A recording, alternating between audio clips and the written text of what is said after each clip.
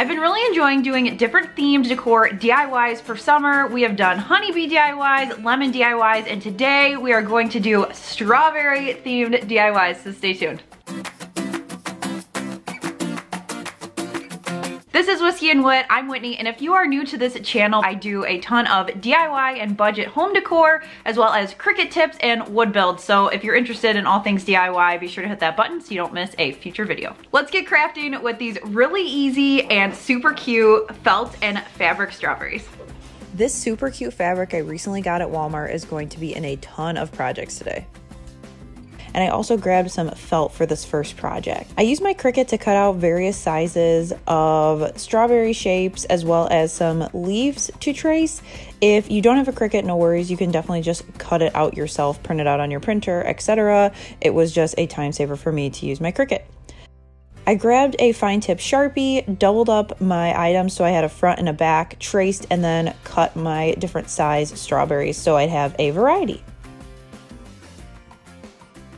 Once my main pieces were cut out, then I cut out the leaves, and this is just a Dollar Tree felt. It was $1 for a roll, and I didn't even use half of it. Once I had all my pieces cut out, it was time to assemble, so I went through with my small hot glue gun and glued all of the edges except for just a little flap so that I could add some polyfill.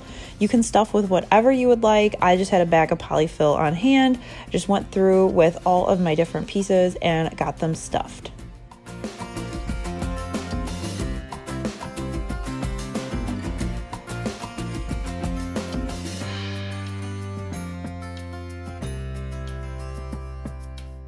Once they were full, I used some more hot glue on the edge to complete the seal.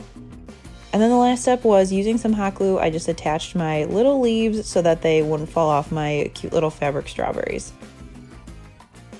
I really like how the red as well as the red and white check go together. I did 4 different sizes, starting with a 4-inch tall all the way up to a 9-inch tall for both types of materials.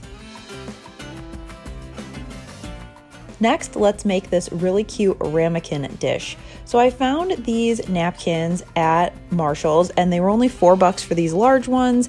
And so I figured they would be nice to use for parties, but I took one out and used it for this DIY. This little ramekin dish came from Dollar Tree and I decided to cut out as close as I could to the little strawberries, the different pieces, just so then I would have some to decoupage onto my little bowl. I cut out a handful and then started applying. I just used a little bit of Mod Podge, painted it on, and then used both the brush and my fingers to get the strawberry pieces to kind of sit into those different grooves. I did a random pattern, so I just went through and added some in the center, some at the top, some I overlapped the top edge as well as the bottom, and just kind of gave it like a stamped look with the strawberries. I let everything dry for about 5 to 10 minutes so it wasn't tacky, and then I went through with a final coat of Mod Podge as a water sealant.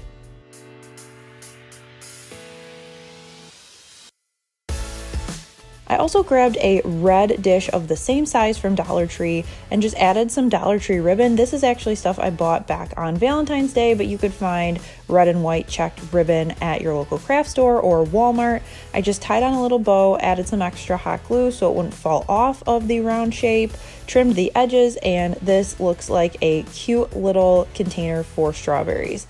I bought a container of some faux strawberries because I really liked using the faux lemons for the last video, and so filling that up, they are really cute. If you look really close, they do look artificial. Obviously they're plastic, but if you just put them on a tiered tray, they do the job just fine.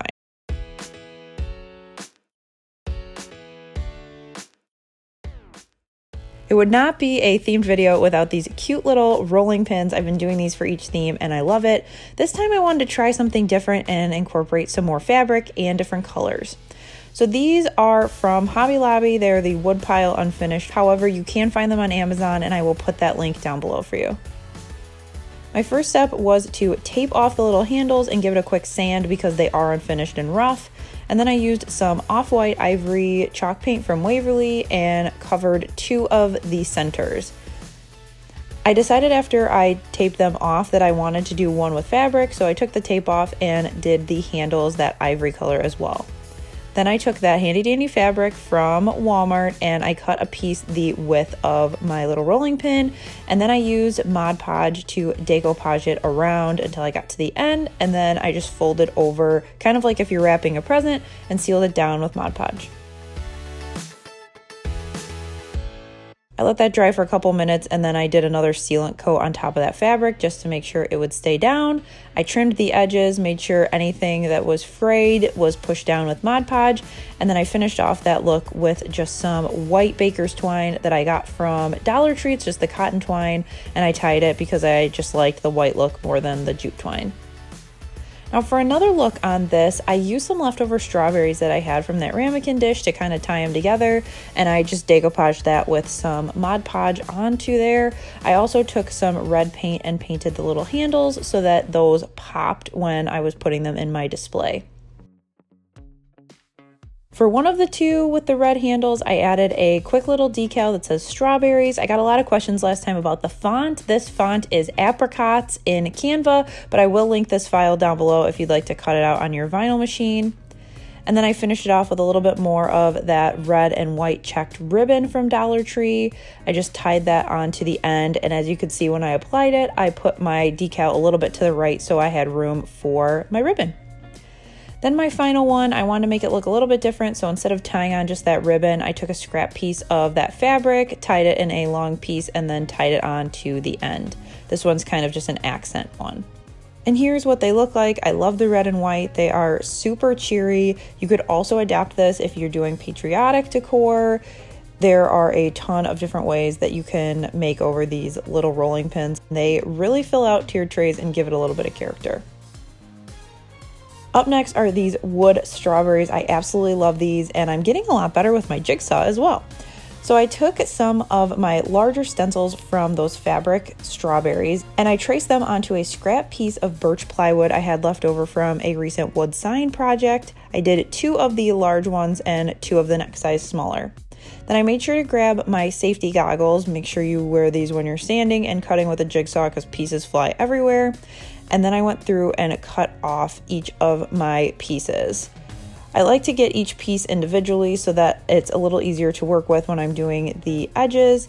And here is how I was able to do kind of the tighter areas. I would cut a little bit inward, and then instead of being able to do that quick turn, I would just cut about half of it, cut down the center, and then cut the opposite direction. It worked better for me. I don't worry too much about the jagged edges because I'm going to just go ahead and sand it. I took my orbital sander, I made sure to get all of the edges really well, as well as the tops and the bottoms. You want to make sure that it's soft to the touch. A, it will take your paint better, and B, it will just look a lot more finished. So then once those were all done, I decided to go the spray paint route, but you could definitely paint it with acrylic paint. This was just a lot quicker, and I like this vibrant red. Once I got the top, the bottom, and the edges done, I came back in and used my same little template that I did for the felt ones and added a little guideline for the leaves just so I knew where to paint. Then I just grabbed some green acrylic paint that I had in my stash that closely resembled a strawberry leaf, and I used a small paintbrush to paint on the leaves.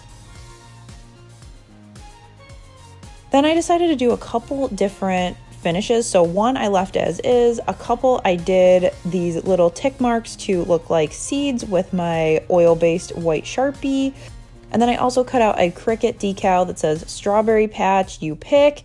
And this is a free download available over on my blog. The link to that is down in the description. Pretty much anything I make today is a free cut file, so you can go grab that. I added it to my strawberry. I decided to outline my leaf in a green. I didn't like it, so I went back over it with that white marker, and I liked that much better. Here are the 2 different looks of my larger strawberries, and these are the 9-inch ones. I really love them. They will add some character to different displays, and the smaller ones fit really well on tiered trays. Also, if you're not a wood project person or you don't have a jigsaw, you could also do something similar with some foam board and then just add some Jenga blocks to the back to get them to stand up. Up next, let's make this really cute little farmhouse beaded garland. So I had this pack of pom-poms that are patriotic from another project, but I decided to use the red and white from that to make a little garland. So I just took a needle and thread, that cotton twine actually from before, and I just did a red pom-pom, a natural wood bead that also came from Amazon, a white pom-pom, etc. Once it was the length that I wanted it to be, I actually used one of those plastic strawberries. I put it on the end as a stopper, and then I decided to make a tassel. So I wrapped both the white twine as well as some red yarn around my hand. I did 25 times each, so 50 total, and then I tied the loop through that little loop around my hand onto my garland strand. That is going to give you the start of your little tassel. Then I took some scrap cotton twine, tied it around the top and triple knotted it. That'll give you the top of your tassel. And then once that's tied, you go through at the bottom and just cut any of those loops so that they are now free strands. And then I just went through and made sure to trim and make sure everything was the right length.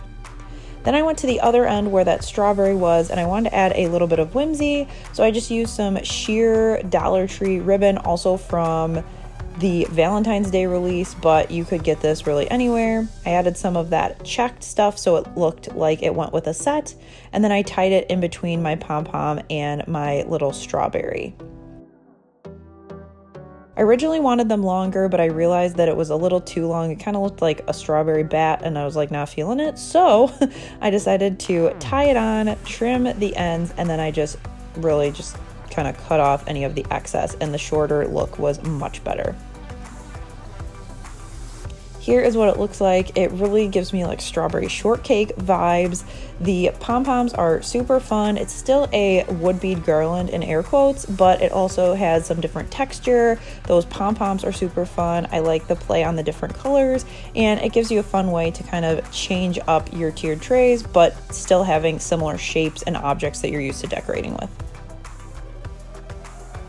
Up next is this cute little strawberry jam sign, and this is made from a color your own decor little mason jar that I found in the patriotic section at Dollar Tree. I gave it 2 coats of that ivory off-white paint and cut out this cute little decal on my Cricut and applied it. It is that easy. Then to make the top look not so blah, I added some of that Walmart fabric, and I love using similar fabrics or fonts or colors because that really ties everything together and it looks like a matching set.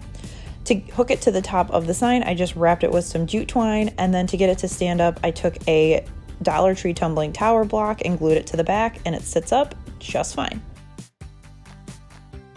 I really love this cute little strawberry for my tiered tray, and you will never guess what it's made out of. So Dollar Tree recently released some of these candles, and when I saw the shape, I thought that looks like a strawberry that is kind of just like hanging from the strawberry plant. So I went through with some red acrylic paint. I gave it 2 coats so it was fully covered, and then I decided to fix up the top. So I just took a Dollar Tree little paper straw and put that on the top as a little stem. And originally I wanted to use some burlap, but it was one of those like tinker with it for forever and it still does not look good. So instead I had a couple leaves left over from my fabric pillows originally, and so I just cut some slits in that and put it over the top of my little stem, and this looks way more like a strawberry.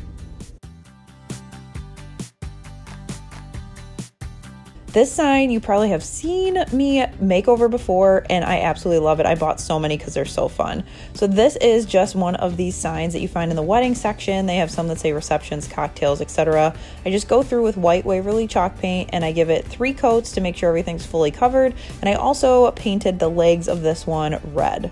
Then I cut out a Cricut decal similar to the other signs that I have done with this same Dollar Tree sign. I have a flower market one, I have a patriotic one, so I will link those videos down below if you have a couple of these signs to use. I applied it with my Expressions Vinyl paper transfer tape. That's my favorite for applying vinyl to painted signs like this. And voila! It's a super quick and easy project, and it is really fun with the little arrow shape.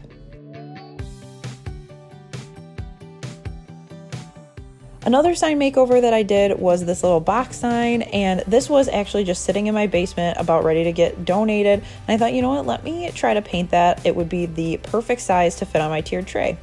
So I gave it 2 coats of ivory paint. I took a long strip of my Walmart fabric, wrapped it around the side, and also added some jute twine to it as well. Then I cut out this decal. I love this saying. I've used it for the lemons, for the bees, but life is short, make it sweet. It's from an Old Dominion country song. I applied it to the right side of my sign, and there you have it. It is super quick and easy. If you don't have a Cricut, you could easily do stickers or rub on transfers or draw on the side, but I really like the simplicity of the sign, and it was so easy to make. Now, I personally don't have any Rae Dunn mugs that would go with this theme, so I decided to do some Rae Dunn inspired candles. So this red and white set of candles also comes from Dollar Tree, and I go through and measure first so I know how big to design my decal. These were 6 inches tall by about 2 inches wide, depending on how big the letters were. I cut 1 in red and 1 in white and weeded them out and then applied them to my candles. For this one, I'm using Expressions vinyl transfer tape as well, but this is just their opaque one, which I will also link down below. And once everything was on there, I decided to add some ribbons again, so these would look like they match the set. For the big red one, I also strung up another one of those plastic Amazon strawberries and just tied it onto the top so it hung to the side. Kind of like a little, looks like a wine charm to me, but in the cutest way, a little strawberry there. And these are super fun. I also went with summertime because that can also be incorporated into my patriotic decor, and it's nice because it gives me a little anchor for my tiered tray setup. I was on a roll with this buffalo check fabric, and so I decided to make one of these cute little wood houses to go on the tiered tray as well. So I just used some scrap wood and cut a little square piece, and then I went over to my miter box to cut the 2 45-degree angles for the top of the roof, just because the piece was really small and my fingers would have been too close to the miter saw blade. Then I measured one piece that would be flush with the top of my house, and then I also measured another piece. These are just 1x2 scrap pieces that would then overlap and create a little house. Then I just used a sanding block, sanded down each of the pieces, gave it a quick stain with this aged barrel gray stain, and then brought it inside to add my fabric. So I stained the back so the back of the sign would look uniform with that roof stain, and then I just cut out a little piece of the fabric, used some Mod Podge, attached it to the sign, made sure everything was pushed down and all the wrinkles were removed, and then I added some more to the top just to make sure that it was all stuck down to the wood. Once that dried, went through and trimmed off the excess fabric, and then used some Gorilla Wood Glue to hook the roof together and then hook it to my little sign. Because you're not going to be hanging it, and also there's not going to be a lot of weight on it, I just used my Mod Podge container as well as the wood glue container just to push it up against, and left it for maybe 30 minutes, and it was totally sealed. You don't have to worry about clamps. I usually use clamps with the wood glue, but it's not going to work here because it's such a wonky angle. This is a really great supplementary piece to put in the background of tiered trays as well. So I've had some little craft jars sitting in my stash in my basement for the longest time, and I thought these would be fun to make it kind of look like there was some strawberry jam in there.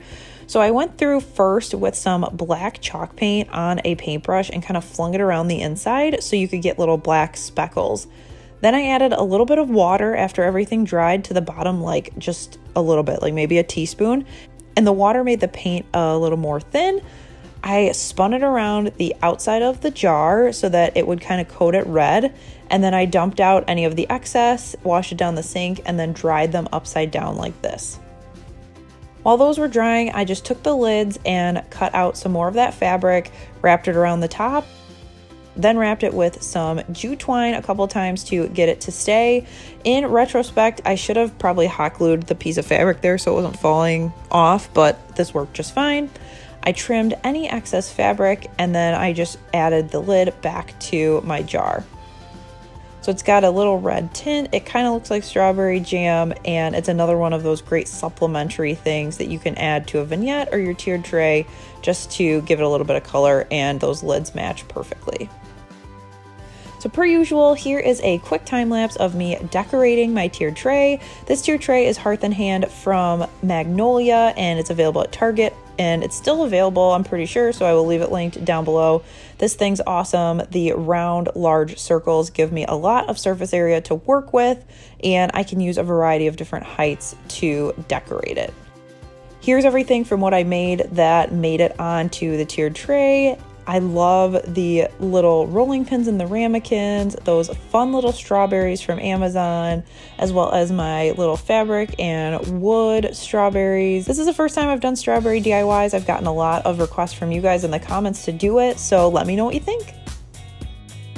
Thanks so much for watching. Be sure to let us know down in the comments your favorite strawberry DIYs, and hit subscribe if you haven't done so already so you don't miss a future Whiskey and Whip video. We'll see you guys in the next one. Bye! Can you say bye-bye? Bye!